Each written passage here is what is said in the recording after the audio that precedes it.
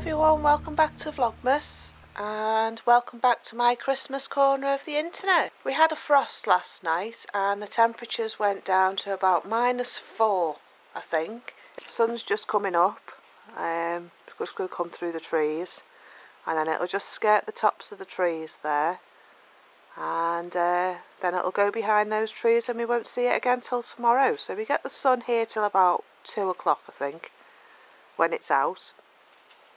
But yeah, there's a lot of dew frost on the grass this morning, so yeah, it's very cold. Just have you with the view, shall we? I'm just going to go down to the chickens and we're going to have a different vlog today. I'm looking very, very tired today because I am. I didn't go to bed till about 1 o'clock this morning because I was getting cards ready for delivering from the church. We're going round in the local town and we're going to put 750 Christmas cards through all the letterboxes in the town. And in the valley there's about 3,500 people, I think, something like that, and in this area. So we're going to do 750 of them. But I sat folding and writing on the envelopes and putting the cards in the envelopes last night, and I did 300. My husband helped me with about 100 of them, and then I finished them off before I went to bed because I wanted to get them done. So yeah, today we're going to have a different vlog. What I thought I'd do today is I thought I'd show you me plying the yarn and scaling it off, and then I thought we'd go in the workshop and get on with a couple of jobs in there. I want to make sure I get my podcast, my vlogs out, because I haven't got yesterday's out, and I didn't get any spinning done in yesterday's vlog because of doing the cards. But we're just going to go to the hens, go and say good morning to them, give them their breakfast, check they're okay after the frost last night, and go in the kitchen and ply our yarn and light the fire. So let's go up and see the chickens.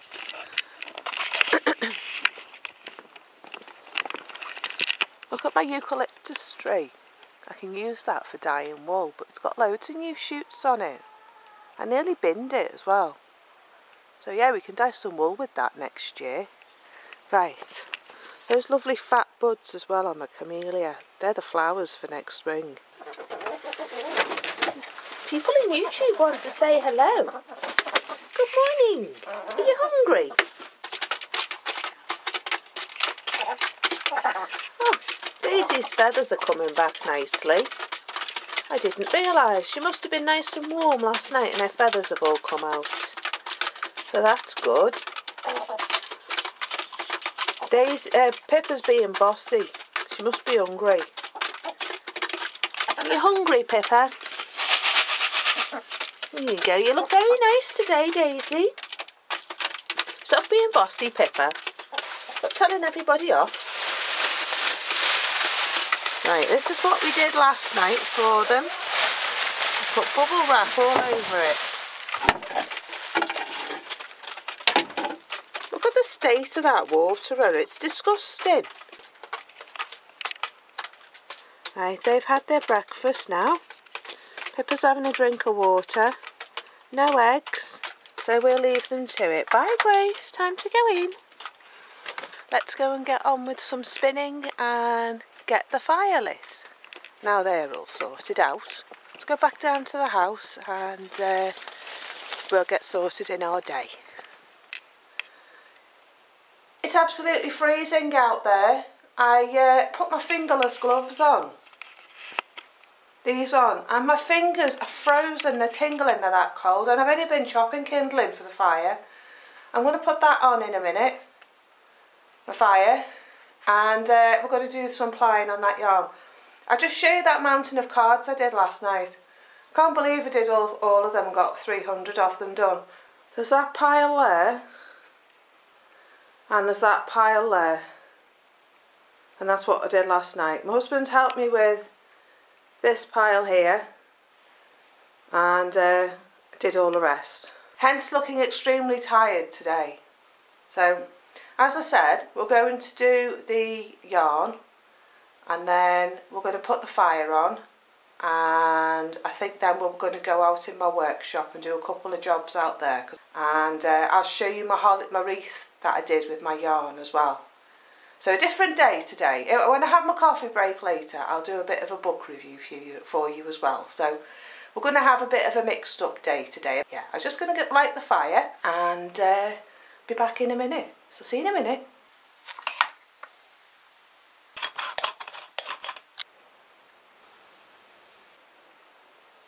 Right, we're back in the house and we've got a lovely bright day today, so it's a perfect day for doing what we're going to do. And what we're going to do is, we're going to ply this. Yeah, we're going to ply it with some sparkle and we're going to ply it with some mohair. So I've got my niddy noddy out as well and I'm going to show you that. What we're going to ply it with is this. I've got no use for it. It doesn't look like it's a full mohair. It's got little bits of white, little bits of pink. It looks a bit Christmassy. There's 39 grams on it, so we'll see how we get on. Because there's roughly, let's have a think, about 60, 70 grams on there, maybe more, of wool. So, yeah, I need to find the end. And once I've found the end, we can get going. So what we're going to do is, we're going to do this, and then we're going to go out in the workshop when my husband's back, and we're going to go and have a play in the workshop. And then later on, I'm going to spin both of day 7 and day 8, and I'll pop that in at the end for you. So you won't miss out on the other 2 days. I just simply have not had the time to sit at my spinning wheel, because we were out last night at a Bible study prayer meeting, and then we didn't get back until about 9:10, I think, and then I did all those cards. So by the time I finished that, it was 1 o'clock in the morning, so I just went to bed. But it'll still be there today, so we're still going to have our Advent spin, just not on the day that we looked at it. So, right, I'm just going to get my sparkle, set my wheel up, and then I'll show you how I do the plying. Right, I've put my bobbin on the Lazy Kate on the table just there. I've got my sparkle, this one. It's a multicoloured one. I've got two lots of it. I might have enough in this one. We'll have to see. And I've got my mohair. I've got my empty bobbin on. There we go. The empty bobbin is on. There we go. There is still something on here, but that doesn't really matter. Thread it through, and then we're going to take our ends and we're just going to tie them on. That's why I always leave that much, just so we can get going with the yarn, okay? So, I forgot to tie in my sparkly bit. Right, we forgot to tie that in, so we'll just tie that on as well. There we go. Now then, this silver one here, I'm not going to hold on to. I'm just going to let it do its thing. But I've got my ply thread here, and I've got my yarn here. So I have plied this I have spun this in 2 different directions. So I'm just hoping that it's not going to unravel as I spin it. But we'll have to see how we get on. I can always undo it and start again. So let's start the wheel.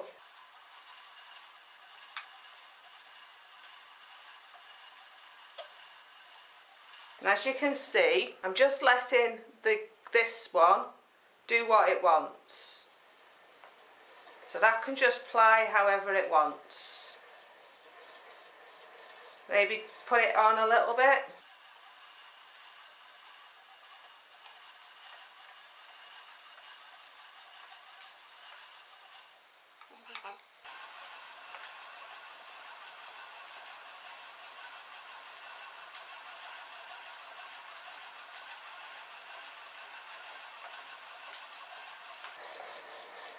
Now when you get to a lock, loosen it off a bit and just carry on. And that way your locks stay nice and loose. A bit of funky stuff going on.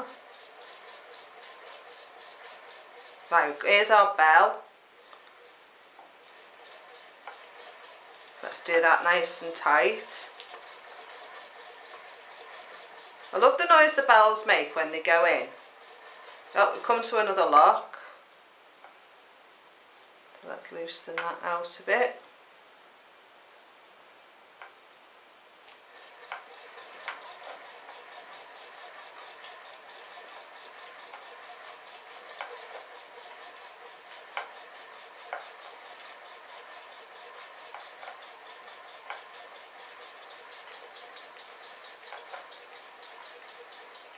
Right, so let's have a look at the bobbin.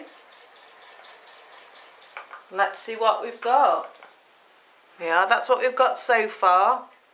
So I'll carry on and then I'll show you a bit more in a minute once I get about halfway.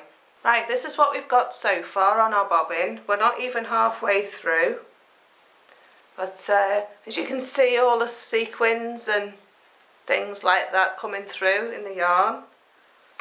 So I'm really pleased with how it's turning out. This silver thread's not as easy to use as I thought it would be, but I'm going to carry on with it because I like the effect. But it keeps getting tangled up in with the mohair. But we're going to carry on because I want it consistent. I know it's an art yarn, but I still want a bit of consistency with it for when I come to weave with it. So blend that back in. I'm not liking this mohair at all. I don't like it. So I've decided now that I'm just going to coil spin it round the mohair and just use it as a core thread rather than something that can be in the yarn, because I don't like the colour. I have got some nicer mohair, but I just want to get this done so I can get on with the rest. But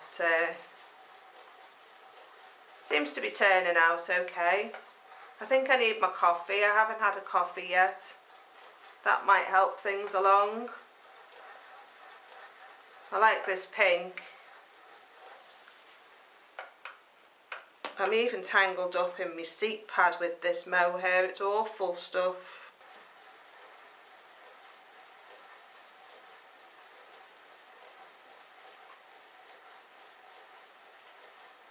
It's not a fast process, it's quite slow. I'm about halfway, I think. But I'm loving this pink colour. It's an amazing colour. Look at that. Right, I'm going to carry on with this and get my cup of coffee. I'll get it finished and then I'll come back and I'll show you taking it off on the niddy noddy and making it into a skein. So that'll be fun. And then we can see the finished yarn together. But I think this is going to turn out really, really well. So I'm going to go now and I'll be back in a bit. So see you soon.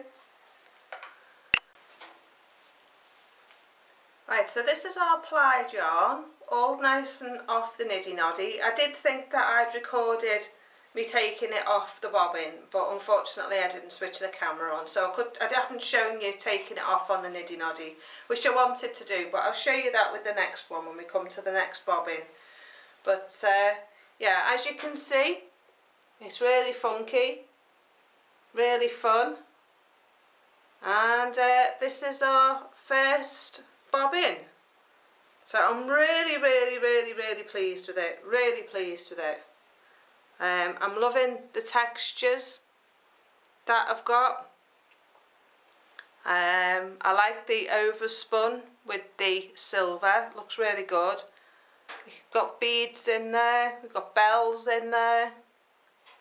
It's just a really, really fun yarn. There's some bells, some beads, some bells. So yeah, I'm really, really, really, really, really, really, really pleased with it. I'm loving this pink here, overspun with the silver, the locks. So yeah, I'm really pleased with the first one. So this is our first skein. Unfortunately, as I say, I thought I'd filmed taking it off on the niddy noddy, but I didn't. I just sat there talking to the camera. So sorry about that. But there you go. There's our first yarn. So I hope you like it. I'm going to go in the workshop now and go and do some work on my wreath. So I'll show you that as well. But it's time for a coffee break now. So there you go. There's our yarn. Hope you've enjoyed that.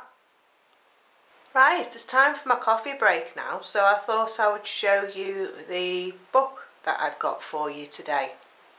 It's a book I bought a while ago and it's a lovely little book. Well, it's not a little book, it's a big book. Anyway, I'm having my coffee break and I thought that I'd show you the book that I've got for you today. So I'll just turn you around and you can have a look, just a sec. So this is our book for today. It's called The Fleece and Fibre Source Book. And it's more than 200 fibres from animal and spun yarn.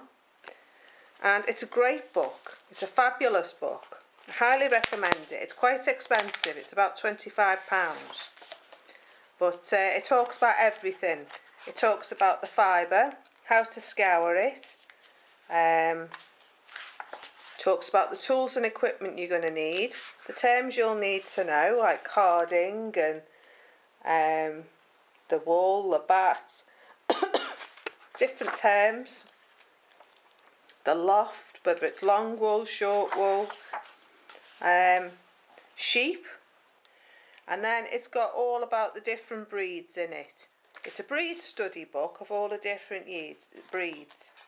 It has a starter guide to specific breed wools, and then the reason it's such a fabulous book is it's got so many different breeds in it. And then it tells you like the weight of the fibre that comes in a whole fleece off the sheep.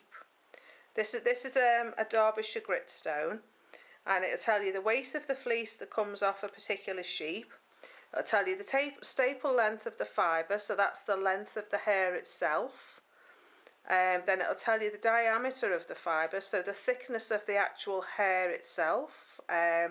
Each individual strand of hair, like your own hair on your head. It'll tell you the individual fibre thickness. It'll tell you about the lock characteristics, whether it's going to be a long lock, a short lock, whether you're going to be able to lock spin with it, not lock spin with it, just everything that you'll need to know about the characteristic of the fibre itself. It'll tell you whether you can dye it, tells you tips on preparation, and then what it can be used for knitting and crocheting and weaving, what you can use it for. So it tells you all different breeds. You've got the Scottish Blackface, you've got the Cheviot or Cheviot, I don't know quite how you pronounce it. It's got the pictures then of how it knits up, how it spins up, what it's like washed, what it's like unwashed. Where are we? Let's find South Down. That's a nice fibre. I like Portland fibre, it's a beautiful fibre. The Shropshire sheep. Then these are the English long wools, which it goes through Border Leicester. I love using that, it's really nice wool. Leicester long wool, that's really nice. What else can we find? Teeswater, and then it'll show you a picture of the lock. It shows you a picture of the sheep. It tells you about the breed of sheep, where it's from, some of its history. Yeah, it's a really, really good one. This we get a lot of around here. I use a lot of this fleece. The Balwyn Welsh Mountain. I can get that quite readily around here. I can get the Badger Face here quite readily. So yeah, it's a really, really good book. It also talks about unusual breeds as well. This Quisnant, I showed you some fibre in my, it was my cupboard, unpacking my cupboard to move it when I took all my hand spun out. I had some of this in there. I had the brown, and I got that off my neighbour. And that's an unusual sheep. That's how it looks. You've got one called a Ramanov. The Shetland, I get quite a bit of that round here. What else have we got? Look at that cute picture with the lambs. So yeah, I highly recommend it. It's a really, really, really good book. A Soay sheep, very rare. That was the yarn that I'm going to do my shawl out of at some point. I just showed you in one of my videos. That's this one. That was a St Kilda sheep. So yeah, that's the sheep that came from. And again, it tells you the weight of the fleece, which you don't get a lot. 3/4 pound to £2 of fleece. So you don't get a lot in that at all, which is why it's so rare. And they shed their own fleece as well, so you'd have to go running around the fields to get it, unless you particularly shear the sheep, but they are ones that shed their own hair. Clanwennog, I've got that on my shop. I've got some fleece of that available in my shop, already carded. And that is beautiful, really nice wool. This is the sheep I show you in my videos. We have that at the back, the speckled face. The farmer at the back likes them. The Welsh Mountain, yes, I get an awful lot of that. I think I've spun some of that into this yarn that we've just done. It's actually classed as a conservation breed, and there's masses of them around here. So yeah, it's a really good book. I do use it. I have looked all the way through it. It is one I have read. The Warbles fleece, I've got some of that in the shed. Ryland, I've got that. I mean, that looks like a teddy bear. Texel, they grow quite readily around here. I've had blue texel, which are really nice. So yeah, there's also some really rare breed, like the Faroese sheep. Look at that one. Look at his funky horns. And then there's other hair as well from goats. Talks about dog fur to cashmere goat. It has everything. Also, it talks about llamas, alpacas, so camel hair. Look at that, camel hair. I've got some of that in the garage. Bison. Now, I didn't know you could use theirs. Dogs, cats. The musk ox. Look at that one. Oh, look at him. A yak. So yeah, as you can see, it's a really, really good book. It's called the Fleece and Fibre Source book.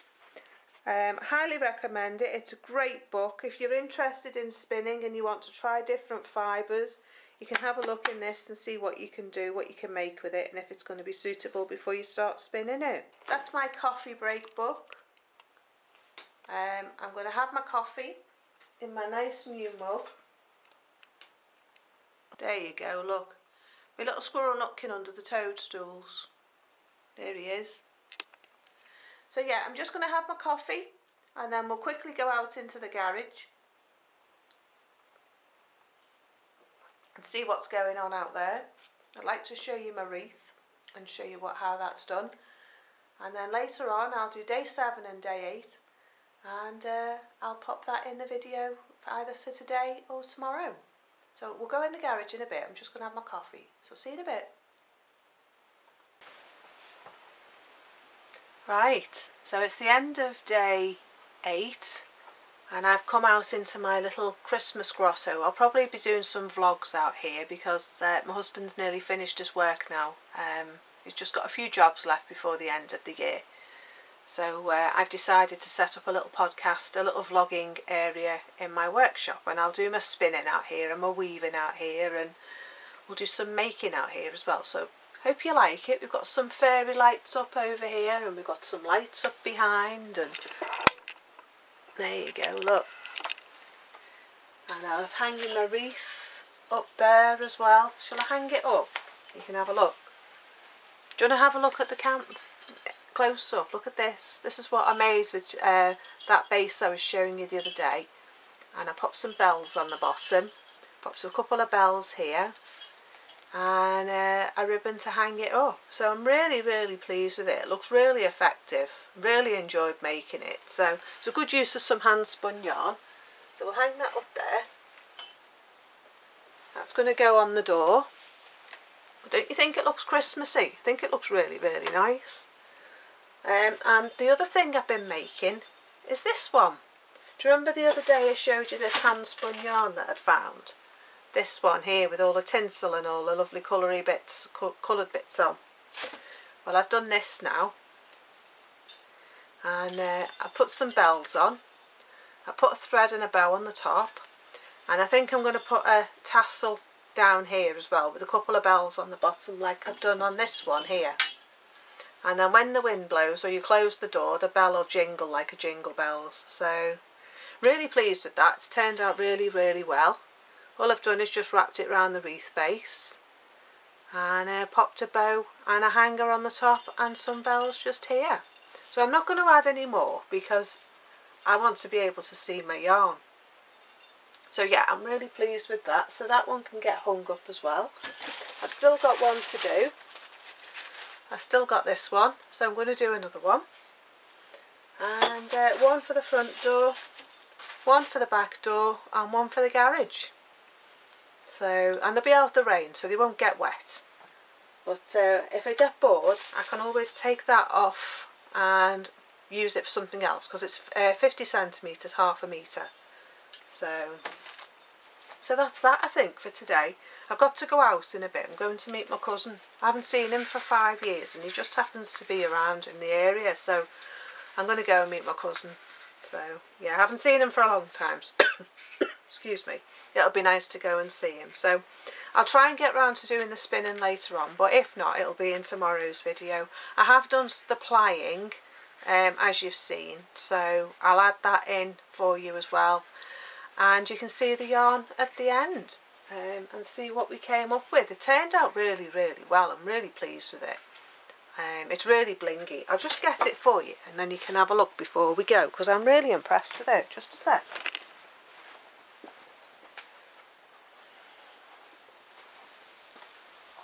It's got a lovely jingle.